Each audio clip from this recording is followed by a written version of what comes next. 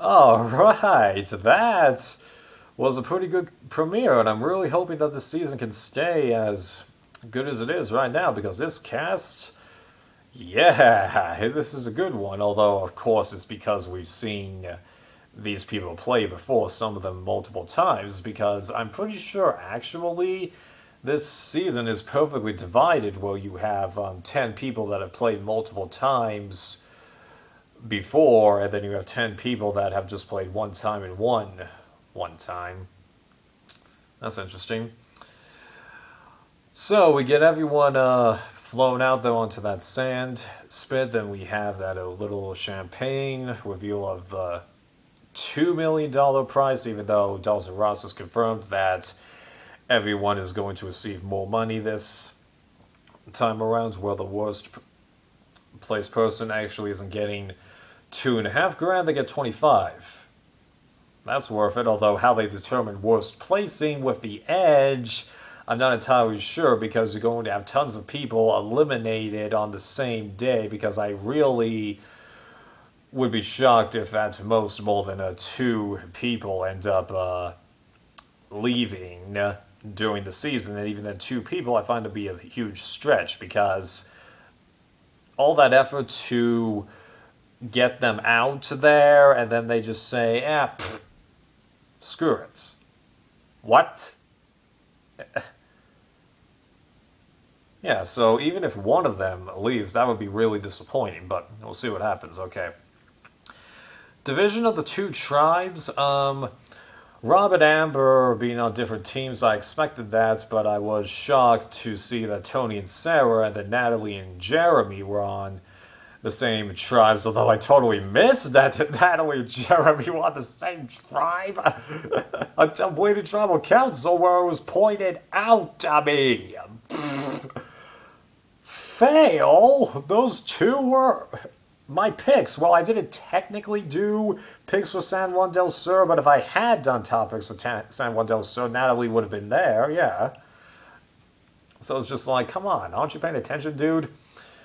But I feel like that this was a good division. Am I rooting for the blue tribe?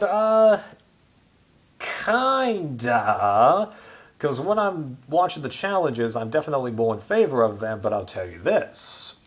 The alliance that I am most curious about and fully supporting right now is actually Yule's alliance on the Red Tribe, with him, Sophie, and those 2 other people. I think it was Wendell and Nick. Really hope that I have Nick on the right tribe here, but I really see potential with that, especially with what they were able to do later on in this particular episode. Because Yule's an oddity, because he's one of the more smarter and arguably beloved winners out there, and yet people haven't really heard from him that much after he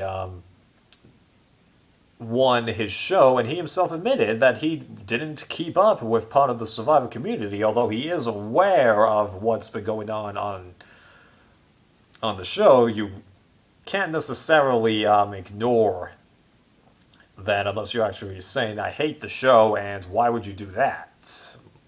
Could happen, but we've got to see it. So he's done his homework, so in many ways he's right back into it, and I was a little bit surprised by that. Same thing with Danny, just totally distanced themselves, it seems, and yet jumping right back in there.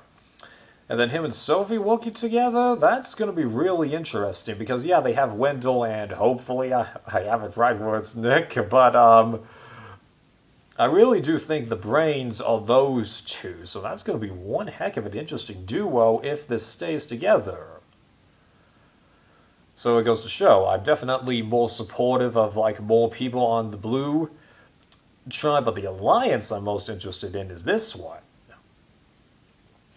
Because the other groups that were on the Red Tribe, where you had Tyson socializing with Amber, and who was the other person? I think it was Kim. Yeah, I didn't have any faith in that group, but Tyson because he's a friend to Amber because of her association with Buster Rob, and Kim because of the competition. And Kim herself even admits she's just like totally bamboozled the same way that the old school people typically complain about when they get thrust into HVV or HVV after environment, though I've kind of come to realize that I really should expand old school to HVV because well, at least through Token Teens, because with HVV and Samoa being a transition stuff, because prior to that, even though there were idols, a lot of the times they didn't alter the game that much because China, the idols weren't played, though they were factoring in people's minds. Micronesia, despite people finding the idols over and over and over again, only one idol actually made a difference because people just kept getting blindsided with the idols in their pockets. And then Gaboon, yeah, the idol was played, but it didn't have to be played. And the Token Teens, even though you had two idols, they weren't used. So really, you have to expand that, I think, now. Right. Okay, so where was I? Oh yeah, but yeah, Kim. Totally not expecting her to keep up with this. Now, devil's advocate to that statement. She also said that she was the one making decisions back in One World. People were coming to her, and now she has to go to other people. It's the same effect that Tom was in HVV, where he was the one that was never in real danger of going until right at the end, where he kept winning immunities. And even then, Ian and Katie went along with the original plan anyway, and he was the one that actually started saying things about Ian, even though he did have more reason to than I thought he did when I first watched that season. But there's that other argument. It's just because she's not in the power position now. So I know that there's one other group on the red tribe, but I'm forgetting who they are right now, and I'm sure that I'm going to hear more about them later, because that's the group that didn't have anyone affected. So then the blue tribe, I was actually a little bit surprised when Buster, Rob, and Pav started working together, and it's just hilarious how Rob walks up to Pav the same way he walks up to Amber and All-Stars, and he goes, "What do you think, us two?" And, well, Pav's not going to say no, because that would be stupid. But I'm sure that those two thought about it for a bit, and they're like, wait a minute. We're the two biggest people on this tribe to have a target on our backs. But no one expects us to work together, so if we do, and make it a little obvious that we actually are working together, might be able to do something here. It's, you know, them pulling a Jeremy, because it seemed like in both his seasons he was trying to make alliances with people that seemed less obvious, because his behavior on Hunapu, it didn't seem to be the most predictable bit, because he did seem to be talking to a good amount of people on that tribe, though he aligned with the women on his tribe and the one tribal that they went to. And then in Cambodia, sure, he had that close bond with Steven and Kimmy for most of the season, but I'm like, dude, make an alliance with Spencer, because even though people should think that you're going to make an alliance with him, ironically, I don't think they will, so do it anyway, and you two can make one heck of a duo. Now, granted, he didn't do much of that, but that's because we didn't get much camera time with him. Now that Natalie's given him the fire token, I'm sure that's going to matter a lot more. I'd hope to see more from him there because I was really excited to see him come back compared to a lot of other people. Not to say that I am not disappointed in this cast. I really like this cast, but... Right. So then, let's talk about that big moment where Boston Rob cracks Ben and then gets the lowdown from him that Danny had been saying some things against him. And then that confrontation, that was really interesting because Rob does the typical, you know, oh, so you've been saying things about me bit, though he doesn't raise his voice nearly as much as the majority of people do in that situation. And then Danny makes the really, really interesting decision to openly admit, yes, I said that. And I'm surprised no one else added the bit of well, weren't people saying things about that to you last time, or weren't you doing this to her? Because I'm pretty sure Pav was standing right there when that happened. So I'm starting to think that the being honest factor could be back again. That's going to be kind of interesting. Okay. And even though I think Boston Rob was trying to toot, is that the right term? The idea of keeping the pre-HVV people on that team together, I don't really see that because I think Ethan is just going to go with the flow and do whatever he can to avoid stuff, but I don't totally blame him because it's been said by a lot of other people. His seasons were polar opposites because in Africa, 0% chance of being voted out all the way until the final 3 for crying out loud, and he didn't get a vote against him the entire game. And then at All-Stars, he was the target from day 1, although for having a target on him from day 1, he got pretty darn far for someone in that position. Okay, although part of that had to do with the quits, so I'll give you that. And then Danny, she's going to be really interesting because both Dalton Ross and Jeff put her as their winner picks, and I was thinking that if I were to do a episode 1 winner pick, Danny was actually one of 3 females that I was considering, the other one being Natalie and Pav, but only because I like Pav. I really do not think that she's going to triumph over this. Eventually the Boston Rob train is going to be debunked here, although I'm hoping that they go for him before her, because I just, like to see her get pretty darn far in the game and amaze people in that regard again. Rob, he's been in that situation multiple times before, although, man, I just realized that because of the edge, this means that Boston Rob is officially going to be on the jury now, unless he makes it all the way to the end. He's not going to make it to the end. So there goes his streak of always being booted out before the jury or getting to the end. Shoot. But since Pav probably isn't going to make day 36, which is how far she made it in Kurgai Lens, I guess we're going to have to say goodbye to a lot of trends for some of these people. Oh well. Okay. Yeah, you can tell how much I'm enjoying this. I'm just saying all kinds of stuff about these people.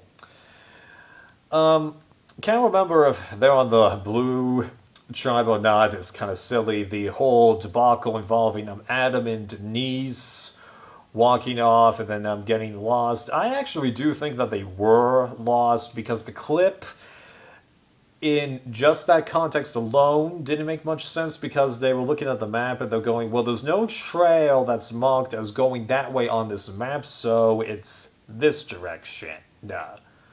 But when they say that they're lost, oh yeah, they were totally lost. And then Anna makes the valid point. Was I lost? Yes. Was I talking to her about strategy while we were lost?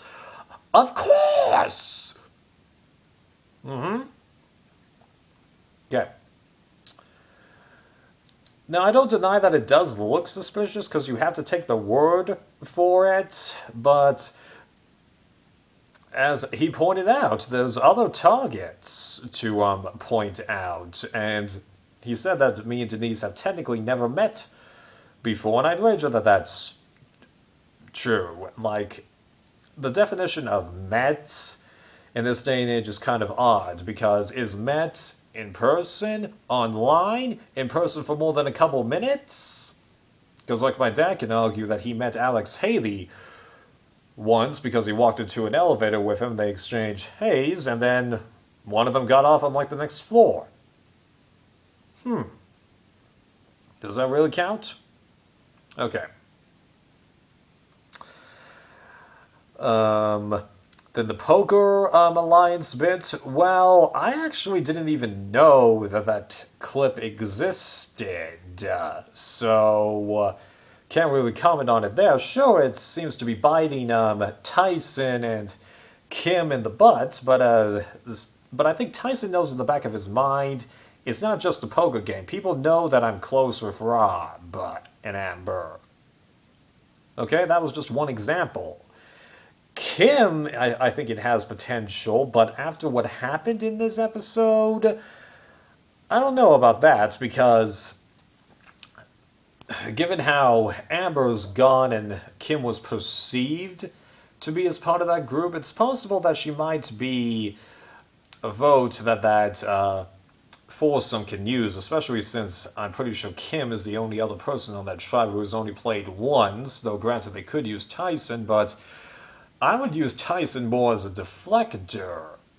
Keep the attention on him, whereas Kim, I think that they can use her and then you argue that their strategic brilliance was way more compared to her, and like I said this from the very second that I saw that Kim was going to be on this season. Oh, nice. She's totally not going to be able to stock up to this competition, though.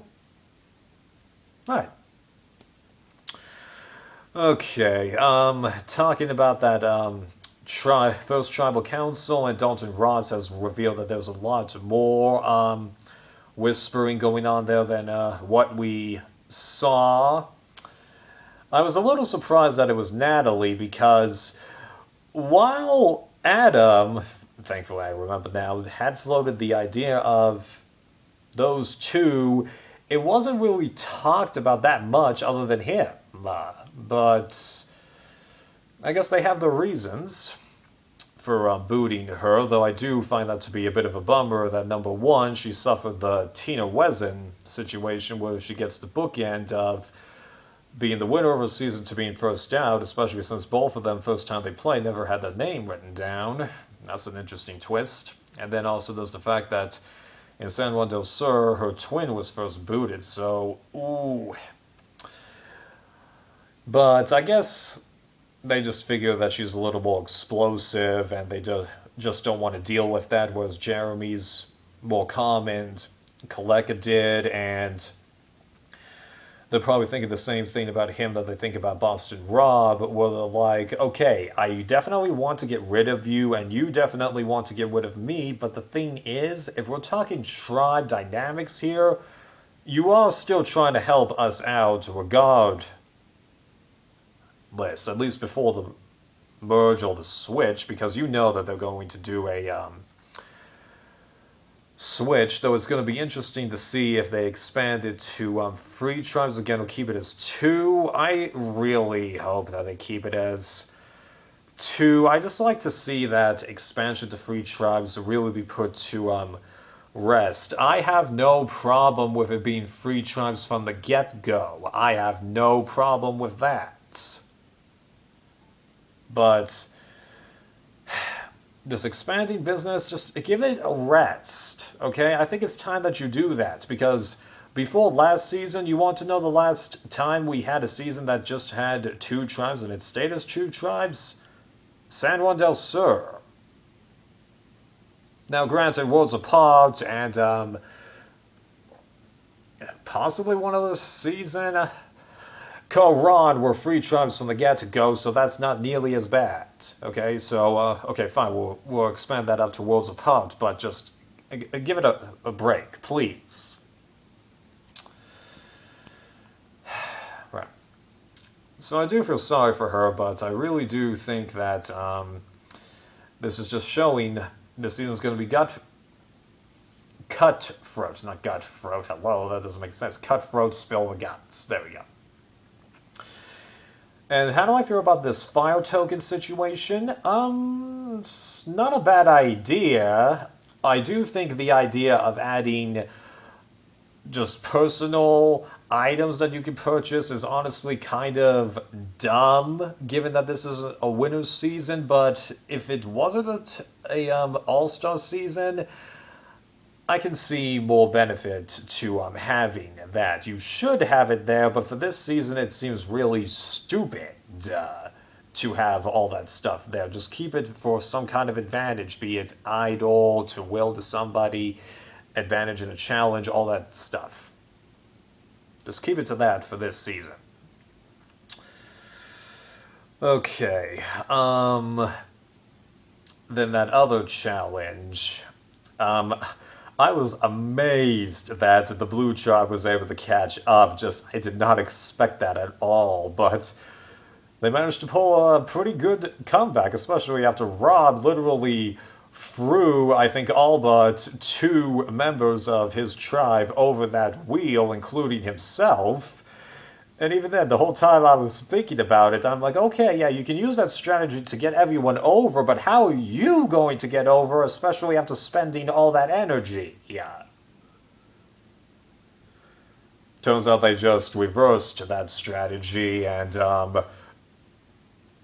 got even to get on someone's shoulders, think it was Ben, and then grab Rob, and everyone else just pushes the thing over. So, good on those guys. And as Dr. Ross points out, the ring toss things, even though Malcolm and I think a couple of other people have made those challenges look easy. Heck, I think Wendell participated in something like this in Ghost Island. I could be wrong about that. It's not easy to do it. So Jeremy just figured it out, and he made it work. So good on you, Jeremy, because even though it would have been a little more interesting to see the Blue Tribe go back, I actually didn't want them to go. I wanted to see what the other tribe would do. The end result, okay, it made sense, because that breaks up the biggest duo in the game on paper. But I do feel like it was a little underwhelming, especially after you had 3 votes for Kim, because I'm like, you don't generally have someone get that far ahead in the votes and then have somebody else get a whole bunch of votes. Now, that's what happened with Ozzy in Micronesia, where he and Jason each get a vote. Jason gets 3 more, then Ozzy gets 4 more. But that generally doesn't happen. It's back and forward, or someone gets half the votes, someone gets the other half. But yeah, I do understand why they did it, though. I totally understand that. I'm sure that there's a few other things I could mention, but we're going to get a lot more information on these people with future episodes, so let's sit back and see what happens. And I'm really looking forward to where the season is going to go, because I'm definitely listening to everyone's videos for this season. Heck, I'm even listening to Richard Hatch's recaps, although he doesn't seem to have the greatest objectiveness based on the one that I've seen so far, but I'll give him another chance and see if I want to continue with that. And yes, in case you're wondering, that does mean that I wasn't listening to everyone's stuff before this, although everyone is really just Dalton Ross and Rob Cesternino, but for David vs. Goliath, Edge, and Land of Idols, I just completely skipped Rob Cesternino for the most part and just read all of Dalton Ross's stuff because I wanted to play catch-up. Since I pretty much am caught up, because if it's the last season, can you really say that you're caught up? Right, definitely going to take my time with this one. Okay, this is officially the longest premiere recap ever, but it should be if it's an all-star season. Come on, especially if it's all winners.